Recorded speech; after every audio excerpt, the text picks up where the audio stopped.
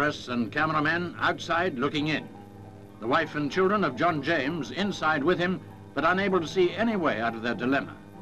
A time of agonizing indecision shared by those responsible for sorting it out.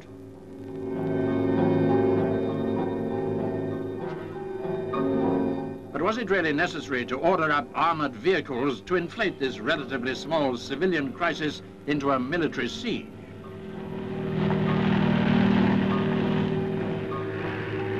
Not easy to understand the logic behind depriving Mr. James and his family of food and sleep, and then allowing relatives and friends to try to cajole him into submission by taking him food, water and cigarettes. Then, just as suddenly reversing the situation and forcibly preventing relatives approaching the cottage.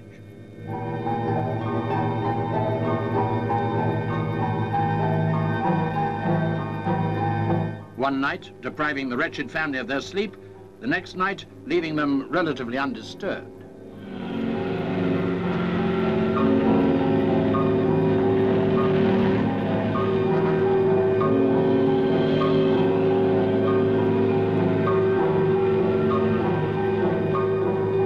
But the handling of the incident is secondary to the tragic burden placed upon Mrs. James.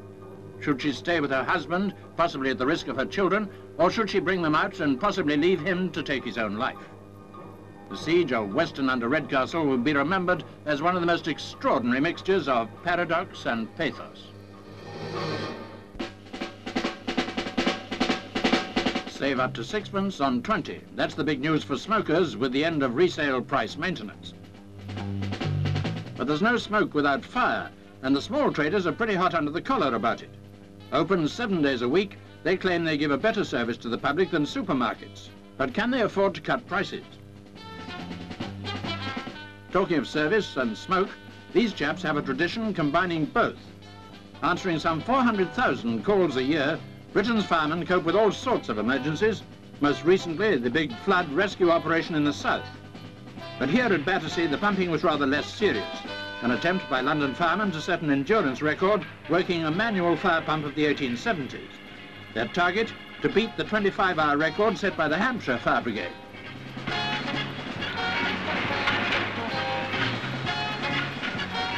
The pump can deliver an 80-foot jet of water. The intake of the pumpers is pretty impressive too.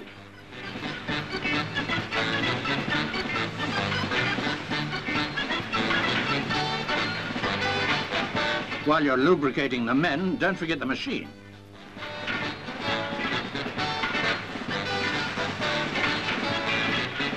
And they made it, a new record of 30 hours. Congratulations. And while we're about it, a vote of thanks to all the firemen involved in that other pumping marathon following the recent floods.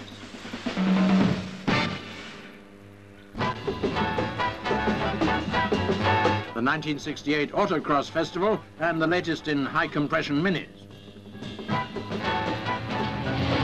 Autocross is the newest thing in motorsport, a cross between cutting the grass and lapping Silverstone. It's held on any convenient piece of meadow.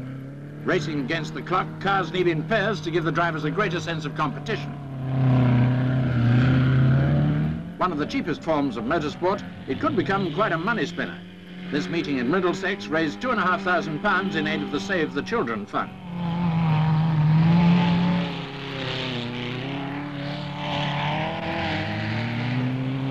Even if autocross is still in its infancy, its rewards seem quite sizable.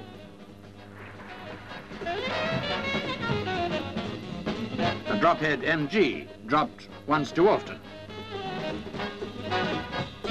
A wheel spin away in Belgium, they've also been cutting up the grass, this time in the more familiar sport of motocross.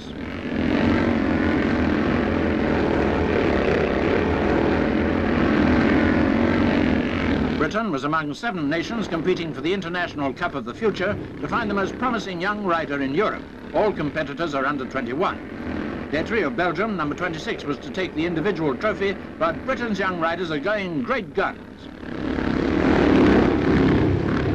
Robertson, number 4, and Hughes, number 3, combining to give Britain the team prize.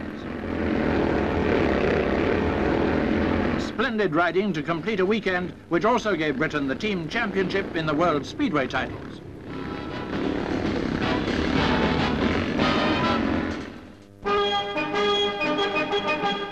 We were at Kempton Park to study form.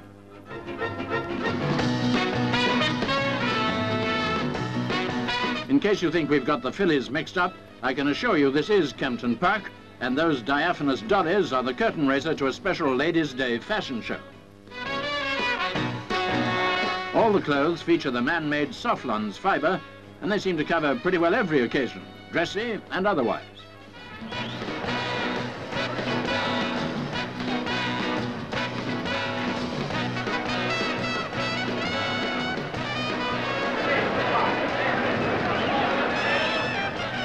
The idea is to promote Kempton Park into a rival to Epsom and Ascot.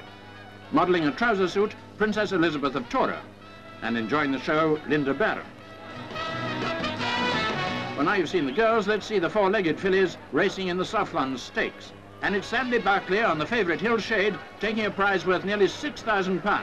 He beat Exchange and Grandpa's Legacy with Lester Piggott way back on Lalibela. Not surprising if somebody lost his shirt, but she seems to have lost her whatsits as well.